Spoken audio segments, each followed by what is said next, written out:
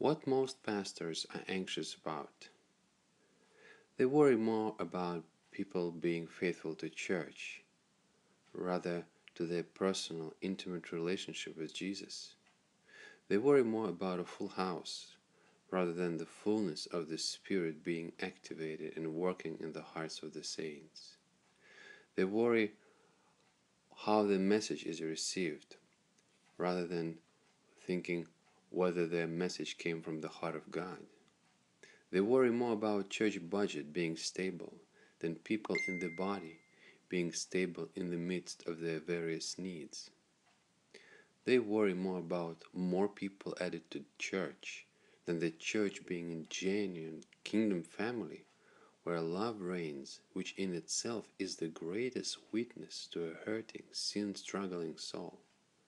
It all takes time, tears, investment, praying, many times loss of personal ambitions and high visions for the sake of seeing Jesus being formed in people, and not a form of godliness without the power of God.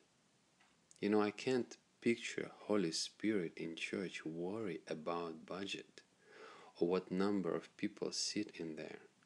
Brothers, be anxious for nothing or any of such things. Make sure that Jesus is exalted in your congregations and lives are touched by the power of God. You and I can't produce that on our own for sure. We need for that the Spirit of Almighty God, and hallelujah, we have Him. Amen.